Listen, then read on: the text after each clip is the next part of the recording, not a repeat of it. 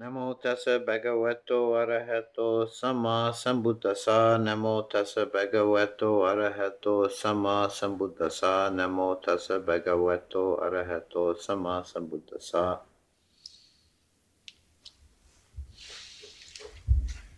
So I thought this evening I would talk about a topic that I've talked about several times before, but it's a perennial, and it's going to came up in one of the live streams. People asking specific questions about it, and that's the nature of mind and the meaning of chitta. In one sense, the question "what is mind" is kind of like the basic ultimate koan. It's a big question. What is mind? It's so immediate and essential to our existence. We take it for granted. We don't always appreciate what an amazing thing it is just to be conscious, to be aware, to have an experience. Um, it's the actual nature of our being, is knowing.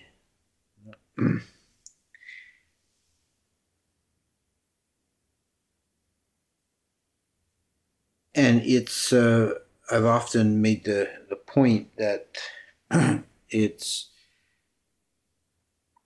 difficult to understand the nature of mind, not because it's so complicated, but because it's so ultimately simple. There's nothing there's nothing that we can grasp with the intellect really to put a to put it into categories or explain it. Um,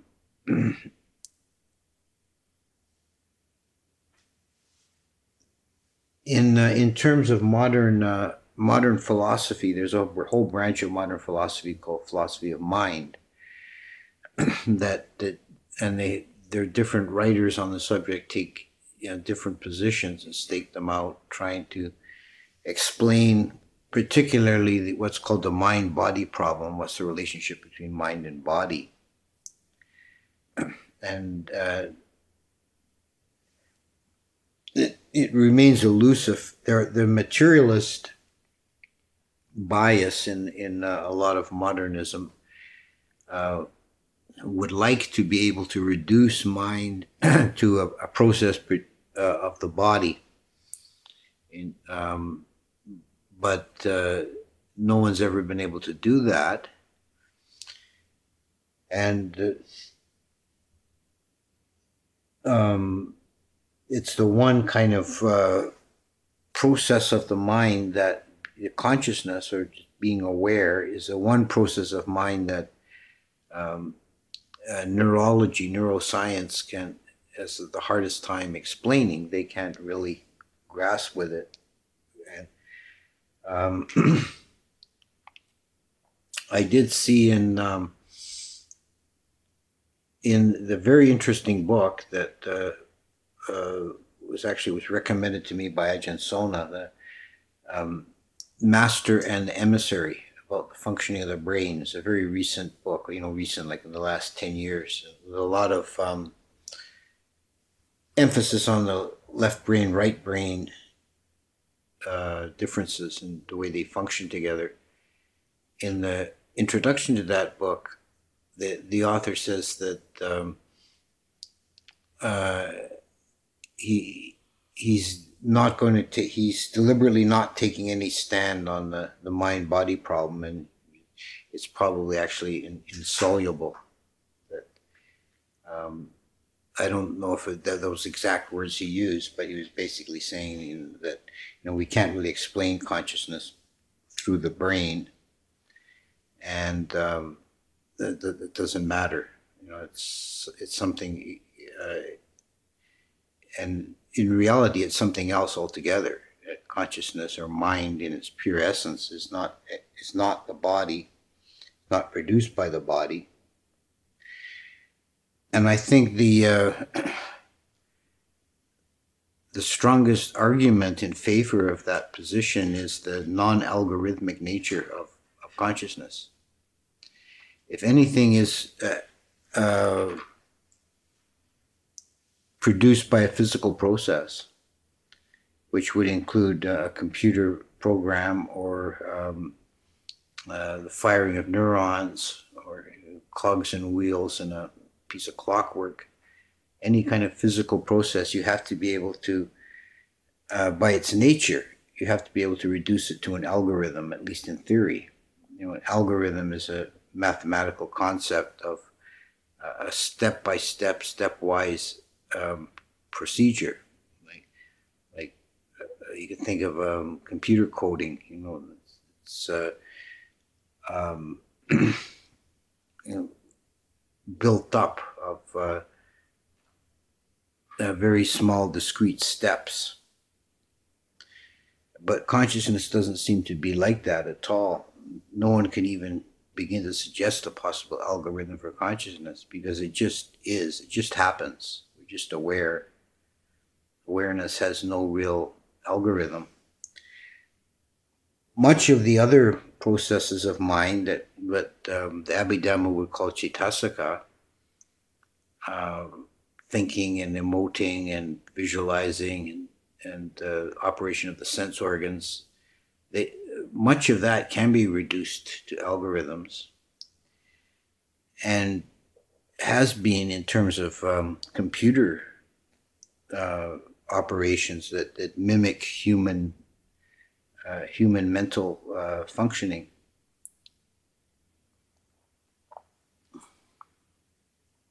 For example, facial recognition software.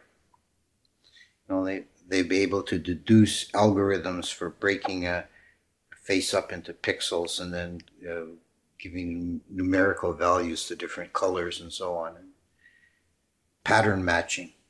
And that gets into very sophisticated processing. So you can imagine the possibility of having a camera wired into a computer and then an output that puts out the name of the person. And you have, say, the police are looking at video from a crime scene and they're looking for the suspect. And then they get the name for the suspect comes out of the output of the computer. But so that's very much like a human being recognizing a face. But the difference is the computer doesn't know that it's doing that. It has no experience. It's not aware. It's just running an algorithm. Whereas we're running a similar algorithm when we recognize a face, but we're also aware of the end result. We have a feeling, a sensation of being present, that we're conscious. It's the difference between a sentient being and an inanimate object. That step in the process is absolutely immediate, and it's constant. We're constantly conscious, and we take it for granted so much we don't even realize that what a miraculous thing it is to have a mind, to have consciousness.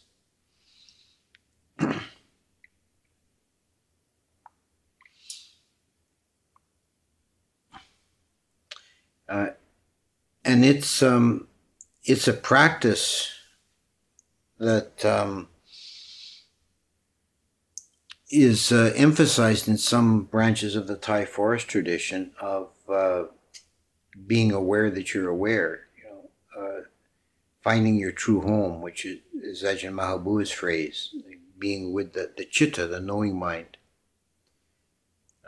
centering yourself in the knowing, being aware that you're aware. Now, this is really the essential meaning of mindfulness, which is sati. Sati is remembering to be present. So you're conscious that you're conscious. You don't forget yourself in the in the process. There's an awareness there. Now, the particular question that came up this week relates to the definition of chitta. Chitta is a term that's used in Abhidhamma for one of the four irreducible categories. That all reality, according to Abhidhamma, is divided into four categories that are each has its own characteristics, it follows its own laws, and they're not reducible to each other. You know, they each have their own independent function, and those are rupa, which is physical matter, or in the case of a human being, the body. Chitta, which is the knowing mind. Chittasaka, which is all the other aspects of mind, which are considered objective relative to the chitta, which is ultimately subjective. And the fourth is nibbana, the unconditioned, which is outside everything else. So there's there are passages in Abhidhamma describing in detail the momentary functioning of chitta. Chitta follows the same kind of pattern as other aspects of reality, in that it's a momentary occurrence. There's a moment of chitta that takes an object, and the objects are called dhammas. Chitta takes an object in each moment. Chitta arises, takes the object, and passes away. And this is analyzed in different ways. There's different levels of chitta relative to the the plane of consciousness, whether it's sense desire consciousness, or jhana consciousness, or formless consciousness, or nibbanic consciousness. There's those four. There's also the ethical qualities of whether it's skillful or unskillful, and so forth. And they analyze altogether 89 different types of chitta. And they also, in Abhidhamma, they also analyze chitta in terms of sequences. When we cognize an object, the mind goes through a series of specialized chittas that process the object. And it takes 14 mind moments to be fully cognizant of an object, or 16 in some cases, to be fully cognizant of the object.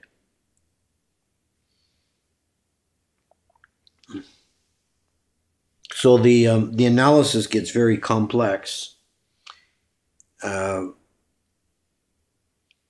very involved, and that's really one of the core studies of Abhidhamma, is analyzing the different types of chitta and the different types of chittasaka and how they relate to each other.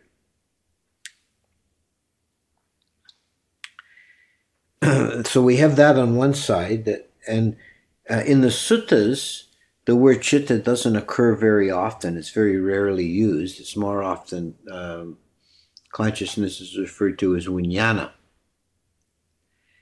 And vijnana is used in the suttas in very specific contexts. There's the 6 sense vijnanas: eye, ear, nose, tongue, body, and mind.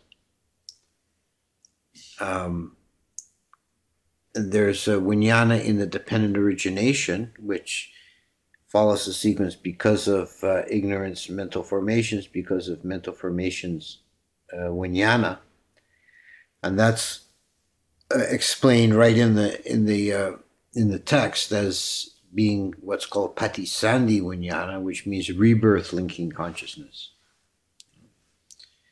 And the third context in which vijnana is used is in the analysis of the 5 khandhas, 5 aggregates that compose a human being, which are body, feelings, perception, mental formations, and vijnana. Chitta in the suttas is used rarely and mostly in compounds, as part of a compound, meaning mental or mind. So this has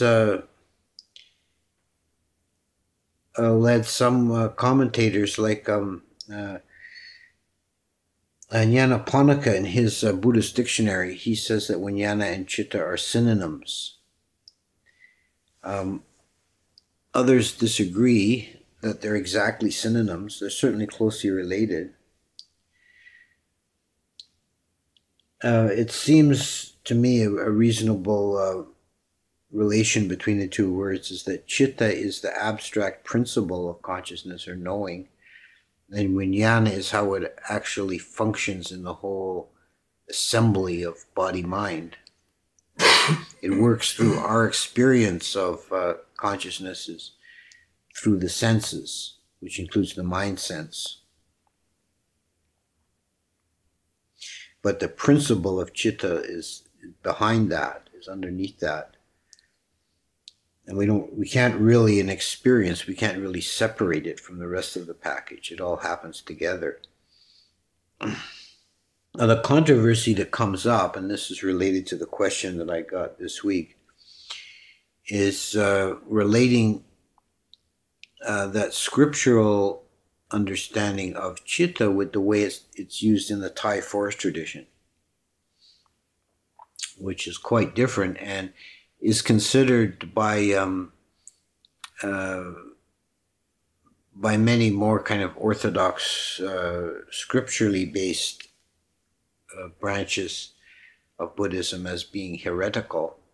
For example, the Buddhist Publication Society of Sri Lanka won't publish Ajahn Mahabua's books because they say it's unorthodox, it's a wrong view. The Thai forest tradition talks about chitta in a more, in a sense of being the core of the being, and the essential aspect of being is chitta. And a big part of the practice is centering yourself in the chitta. And when you do that, when you're centered in the chitta, there is this clear and unobstructed knowing, and you're not really troubled by anything, because the chitta knows experience, it knows pain and pleasure, and it knows happiness and sadness and fear and joy as objects. It's not itself ever fearful or happy or in pain or pleasurable. It knows those things as objects. So there's this clear knowing. This clear knowing is in a sense transcends all that other stuff. It just is as it is. It's all it does. It has that one function of knowing, of experiencing. And it's not affected by anything. So in that way, it can neither be purified nor defiled. It's essentially as it is.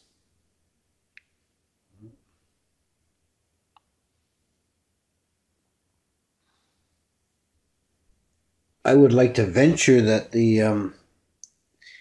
that this controversy, which for some people find it very, very troubling or difficult to reconcile, I think it's in some ways a false dichotomy, and it comes from making the error of seeing chitta as something. And this is very difficult to get away from thinking in those terms because of the nature of our conceptualization and the nature of our language. Whether you're using English consciousness or you're using polychitta, you're using a noun. And that sets up a expectation in the mind that you're referring to something that can be found and pointed out. But there isn't really any such thing as a chitta or consciousness. What there is a process of knowing.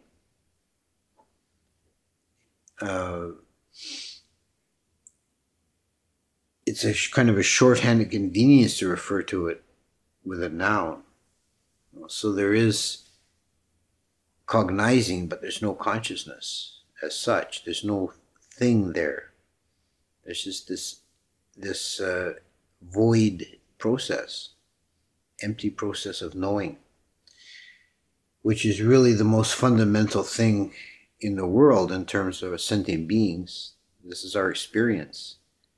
This is the world that we know is built up from chitta and perception. And every living being is kind of a universe unto themselves.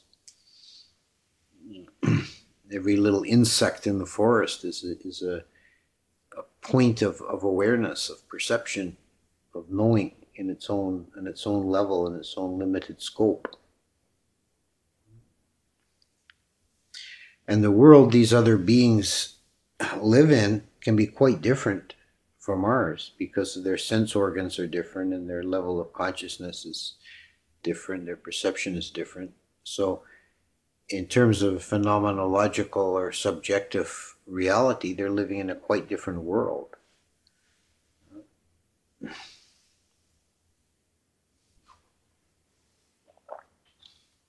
So when you get away from reifying consciousness, you don't think of it as a thing, but as a process. Then a lot of the difference between the Abhidhamma approach and the Thai forest approach fades away, because there's just knowing.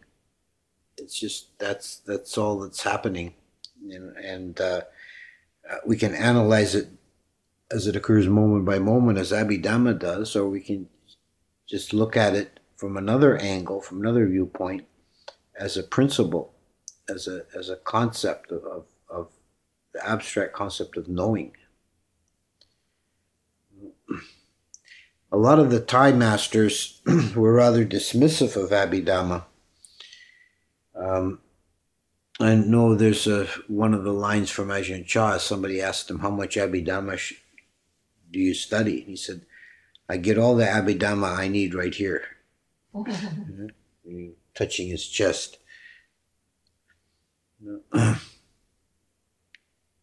It's another kind of little side point there related to that is that the traditional idea of relationship between body and mind in pre-modern times, at least in the East, was that it was centered in the heart. And nobody had really any concept of what the brain did. I find it very amusing in a way, the passage in Visuddhimagga, in the section on the 32 parts of the body, it goes into great detail about the shape and functioning of the different organs.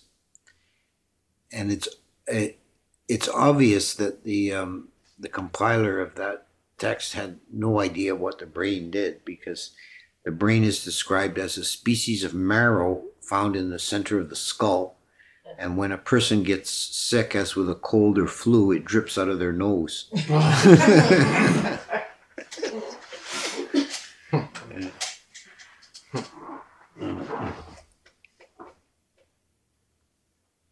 Now, and regarding the relationship of brain and mind, as we now know that there is some relationship there, make us to imagine that the brain produces mind.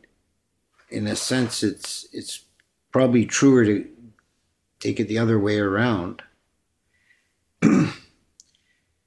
Somehow the the firing of the different neurons and the patterns going on is somehow patterned and decided. What does that? How does that happen? And as I mentioned previously, no one can explain the fact of awareness through brain functioning. Often when people are trying to understand the functioning of the brain, relationship to mind, they fall back on analogy to a computer. And I think that's a wrong analogy to use. I mean, it does work in some limited capacity,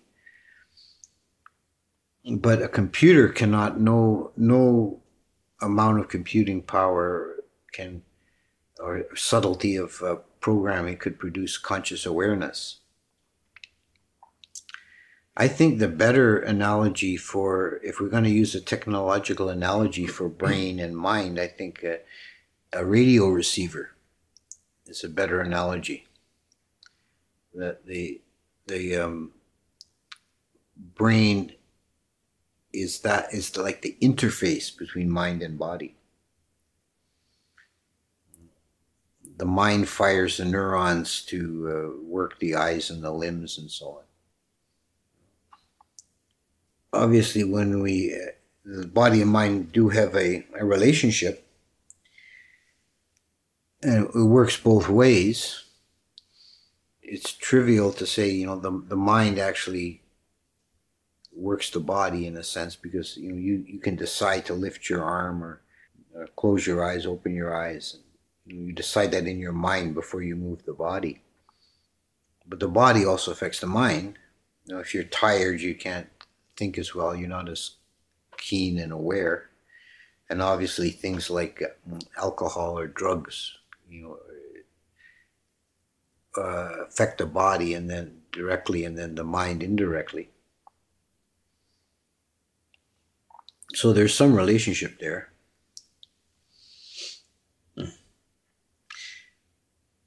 I think of a parable of, let's say that there's some Stone Age people living on an island in the Pacific someplace, and there's like the cargo cultists. The cargo cults are when there were these like Stone Age people living in the islands in the Pacific, and the first time they were contacted by the outside world was during World War II, when the Americans started using those islands for air bases and things. And the Americans came with all this, wonderful like candy bars and cigarettes, and when they left, the natives wanted to bring these wonderful things back, so they built airplanes out of wicker and sticks and put them out in the field, and thought that would bring the amazing things from the sky again. Yeah. Oh.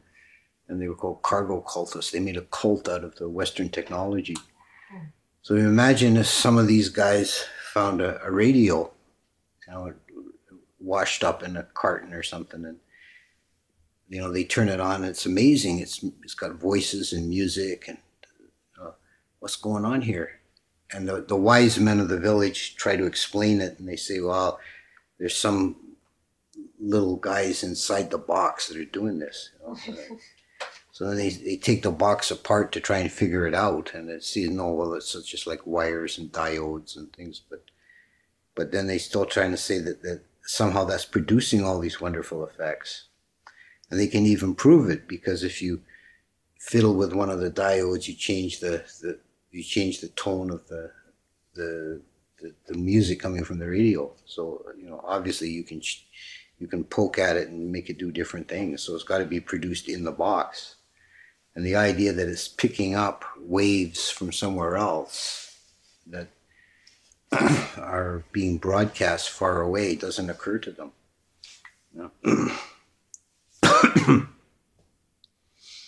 So I think the brain works really essentially like that, as a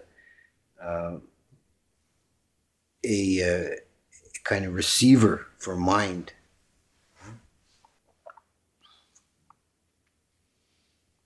There have been experimentally demonstrated that there can be direct mind-to-mind transmission, telepathy. That's the various experiments that have been done show that the telepathic effect is well beyond what would be expected by chance.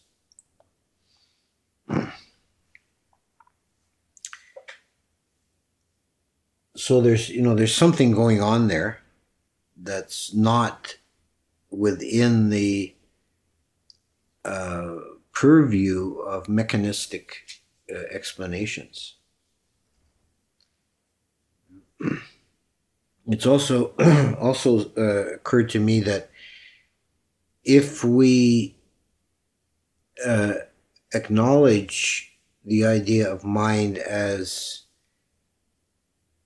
its own kind of independent process, it could close a lot of gaps in scientific understanding.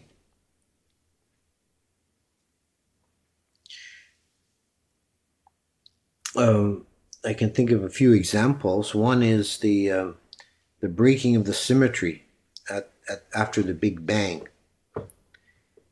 In a purely mechanistic universe, after matter comes streaming out from the Big Bang, it should have just dispersed evenly, and there should never have been any formation of stars and planets and galaxies. It should just be a universal soup of dispersed particles.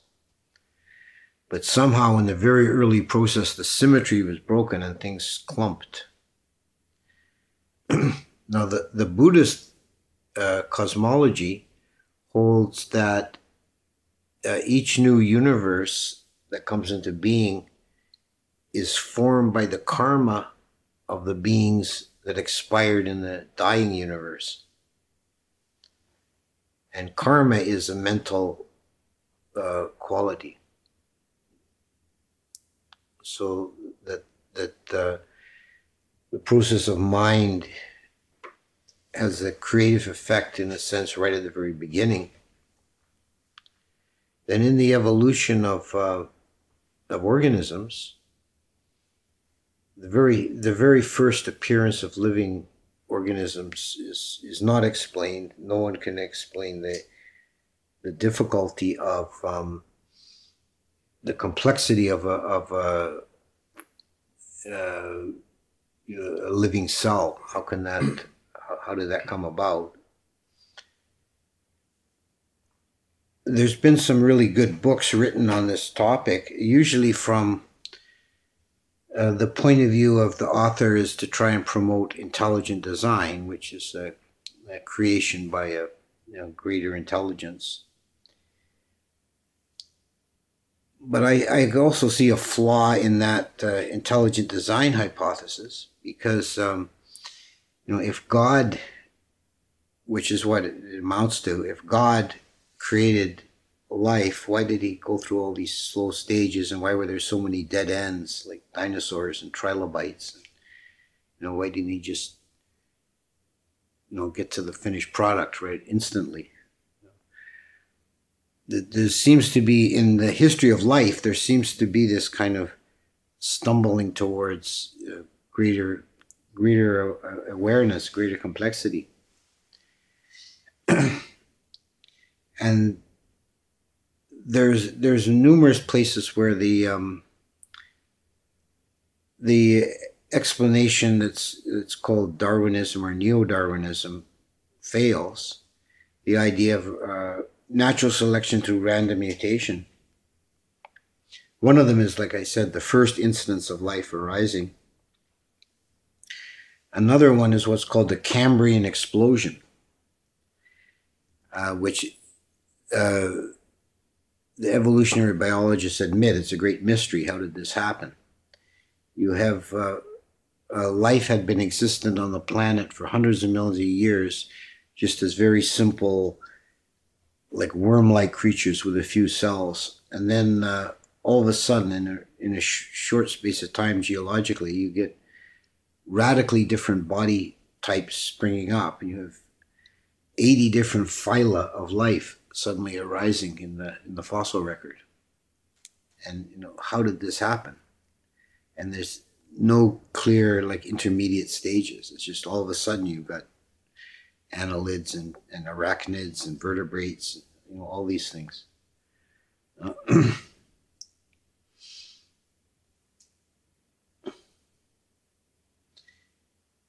I think a possible way to see that is mind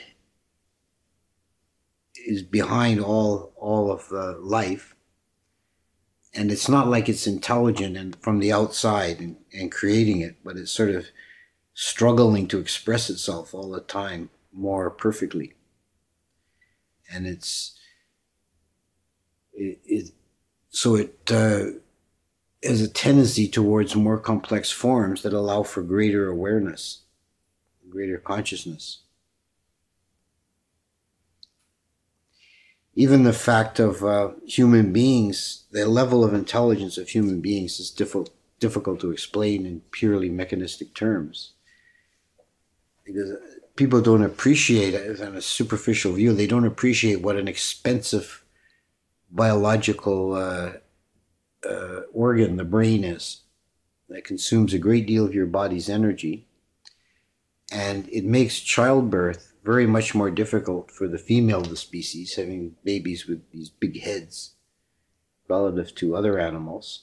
So it's much more difficult and more dangerous. And the babies have to make it work at all, the babies have to be born immature relative to other animals. Like a deer comes out from its mother and it just starts walking right away. So it's a very biologically expensive, so it's hard to see in terms of natural selection how it got to be so big. You would have thought it would reach a point where the organisms the proto-humans could reliably catch rabbits for dinner. That would be enough smarts that they need. They don't need, for purely biological terms, they don't need to be able to create beautiful cave art and develop philosophies and folk tales. And that doesn't help them to survive.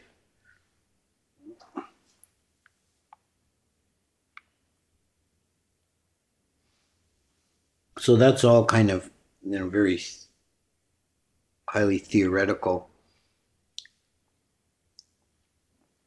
But the point that behind all of this is to try and shake up the materialist or mechanistic way of thinking that's dominated our civilization for so long,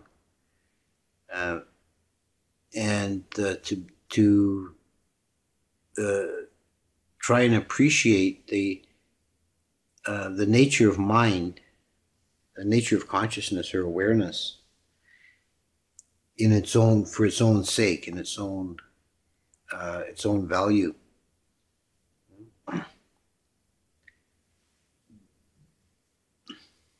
And that really is the essence of the practice in the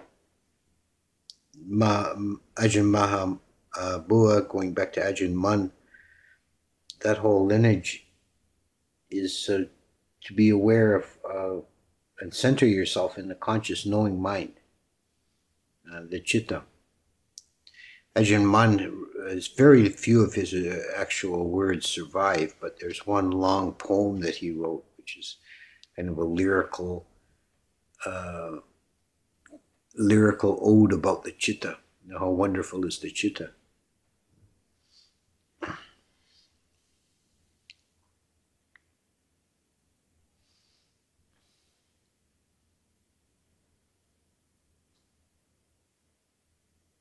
There's a sutta about the nature of the enlightened mind. I think I'll close with this example, just something more to think about. The Buddhist talking about the conscious mind and how it takes an object, and how the liberated mind, the mind of a arahant, is beyond conceptualization. And he says that think of the mind as like a sunbeam coming through a window into a house, and it strikes the far wall. It comes in the west window and it strikes the east wall. You can see that the sunbeam on the wall. But if you knock down the wall, where does the sunbeam land? So.